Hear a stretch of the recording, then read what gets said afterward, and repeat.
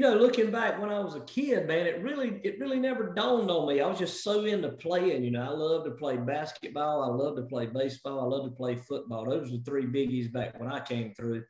Um, and it never really dawned on me that I wanted to be a coach. I don't remember thinking that way.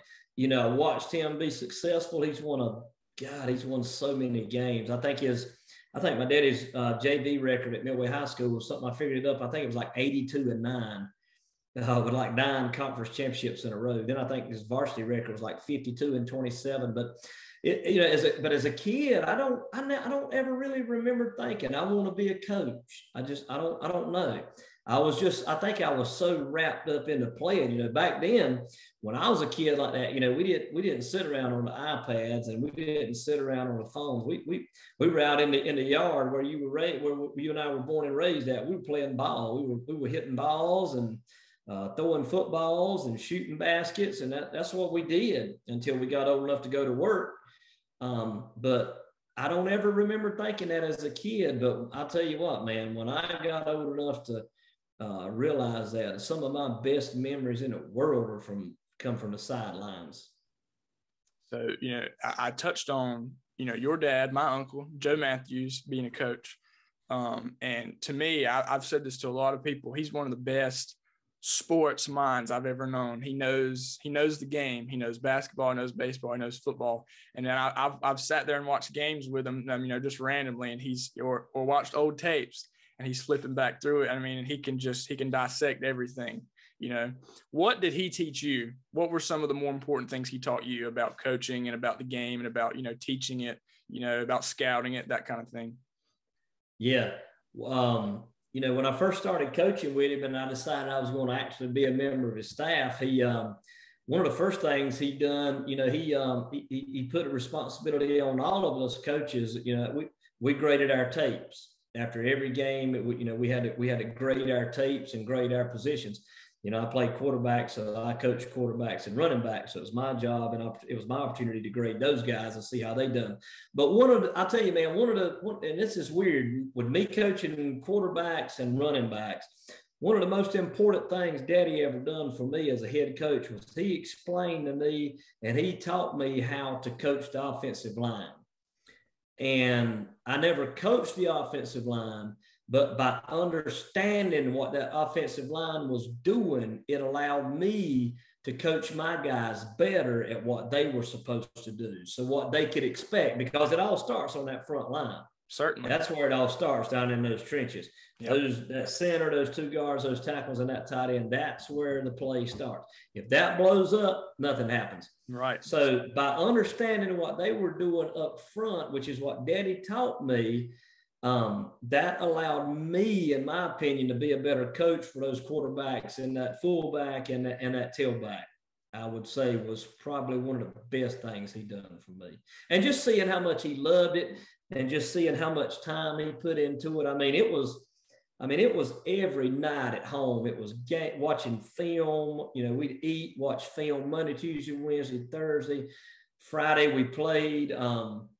Saturday, he would, back then, man, you ride up down the road, whoever you were going to play the next week, you had to meet that coach and exchange those tapes, because, we would exchange 2 tapes with coaches so we could better prepare for a better game for everybody, And then on Sunday, I remember he would go to church, and then after church, he would come home and he would eat a bite, and then quickly he would get out to the schoolhouse, maybe about 1 o'clock, and we wouldn't see him till 7, 8, 9 o'clock that night.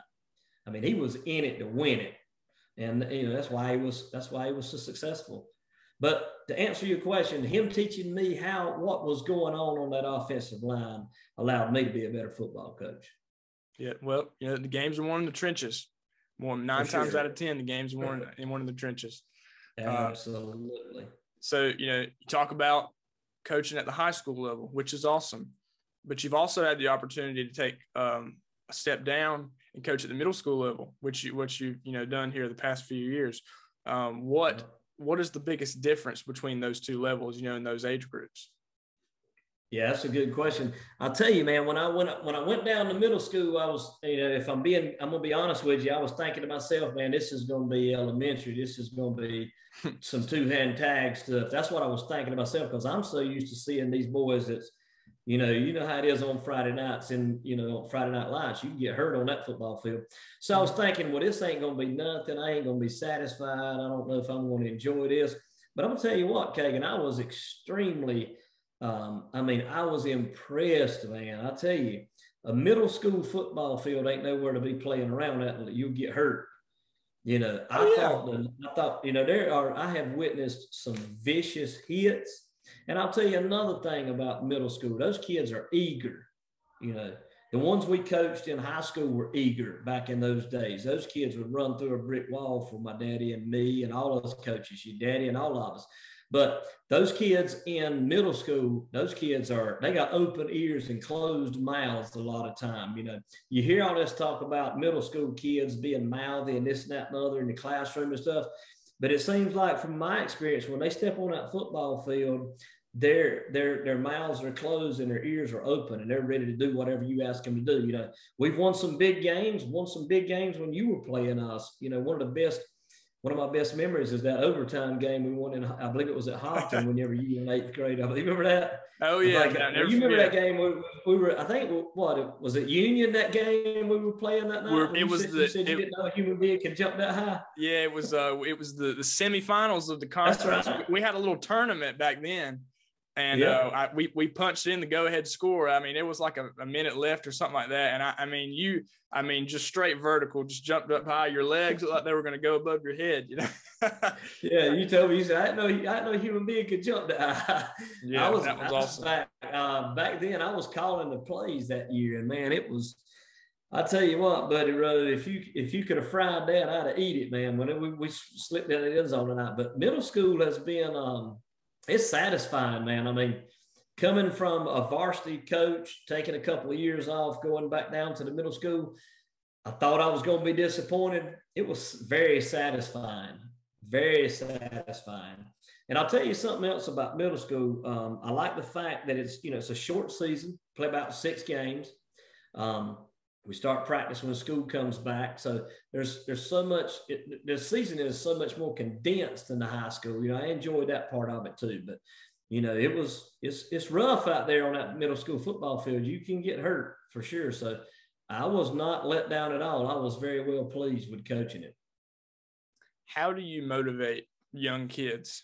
And not necessarily at the middle school level, but the high school level too. I mean, they're like you said, they're good kids, but at the same time, you're still young. You think you know everything, that kind of thing. At both levels, how do you find a way to get to them to motivate them?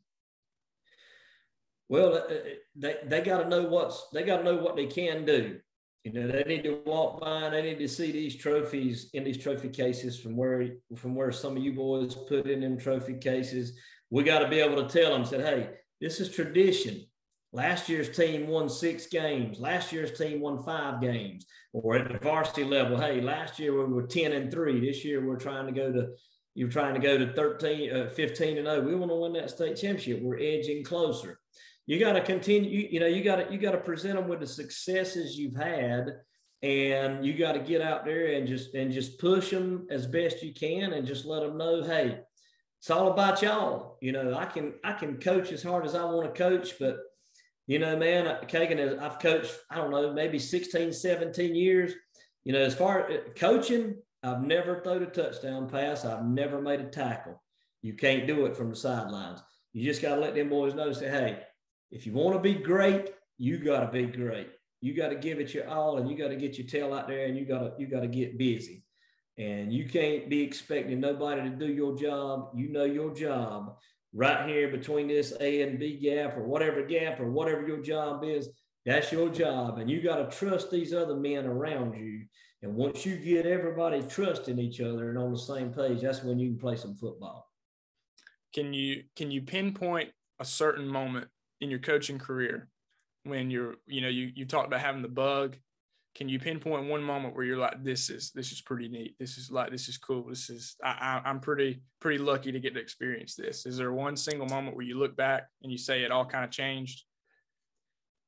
Well, I'll tell you the biggest highlight of my coaching career was I can't remember what year it was. I think it might have been maybe 2002. I can't remember, but anyway, it was me, Daddy. Your daddy was coaching. They was I can't remember. We had several coaches on the staff that year, but we were pretty good. Midway was pretty good. I think we were like 9-0. Hobson was 9-0, and we went down to Hobson the last game of the year. It was always rivalry week. We went down there, and they messed around and beat us. They got the conference championship that night, and man, it was just awful. These kids were just, I mean, it was big time. These kids were down. They were severely down, and we had looked at what we thought might be projected in the playoffs, and Daddy had told him, said, "Hey, Lord works in mysterious ways." Said we just may, if we win and they win 3 weeks from now, we'll be back down here at this same place where our hearts are so broke. 3 weeks later, we went back down there for the third round of playoffs. And I remember when we got there at 5:30, the seats were already taken. The stadium was already full, small 1A town football. It was huge. And we dog fought all night long, back and forth, back and forth. That's that's when my buddy, my good friend who I respect so much, Coach Al Britt, was out at Hobson. Got the world, respect him a ton, love Coach Al Britt. And it was him and Daddy duking it out that night. And old Brandon Killett, which was our tailback that year, what they called him, the Killett Express, him and franchise, man. In the fourth quarter, them boys just, Midway just came alive in the fourth quarter, and we pulled away. I can't remember the score. I want to say 35-21 or something, but we got them that night for the third round. That was the highlight of my coaching career. And before we left home that night to get on the bus, I told Daddy, I'll never forget it. I said, "Daddy, it'll never be any bigger than it's going to be tonight." And that was the highlight of my coaching career. And your daddy was part of it. Yeah. Oh, I've heard. Beautiful. I've heard that story so many times, and I get chills just thinking about it. I get cold chills just thinking about that night. I can see it right now how it was when that scoreboard, when that clock finally ticked to 0 and we had that thing. I'll never forget the feeling I had. And it was, WRL, our local TV. It was the game of the week, right? For those that are listening that know Football Friday, the weekly, television show about all the high school football in the state. That's a huge deal. Well, that was the game of the week. Big, man. It was the biggest game in town for sure. It was huge, and I'm just so thankful I was able to be a part of it. And I think about it almost every day. Because I'll tell you, man, my senior year, I took my shoulder pads off for the last time at Hobson in the third round. They got us. And they went on to win a state championship, right? They won the state championship that year. Yep. They beat us. We were ahead of them at halftime, and then they came back and got us in the second half. They pretty much cakewalked all the way to the state championship. Congratulations to them guys. Got a lot of good friends from that team, and Coach Britt too. But so then, it just broke my heart. And I think about that about every day. But that night when I was coaching and we got them in the third round, that sort of took a little bit of the bitterness out of my throat for them boys, for Hobson.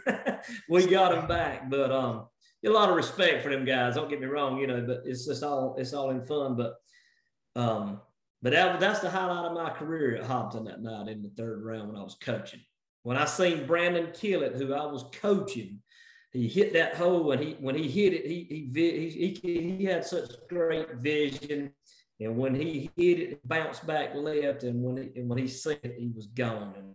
And of course, I can't coach the God-given talent that Brandon Killett had, but I had showed him where he needed to be and what he needed to do. So just watching that was just amazing. If I could bottle that up, we'd all be millionaires. But yeah, and so the heartbreak years before made it that much sweeter, didn't it? It absolutely. And it was actually the same year. That was at the end of the year when they beat us. And then 3 weeks later, we went back over there again for the third round of the playoffs. Mm-hmm. So it was the same year. Yeah. They beat us game 10, and then we were 9-0, and I think they were. And then game 13, we went back there, and that's when we came out successful. But it was awesome. God, it was awesome. I'll never forget it. And do you? I remember I've always heard you had to have a police escort to get into that game, right?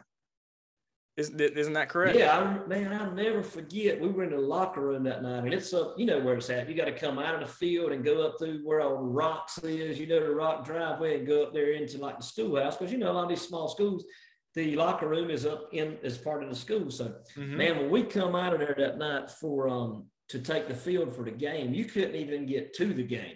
It was just like a mosh pit. Is that what you call it, a mosh pit? Sure, yeah. And the police had to come down there and it was like walking through a turkey house. If you've ever walked through a turkey house, how the turkeys spread when you walk.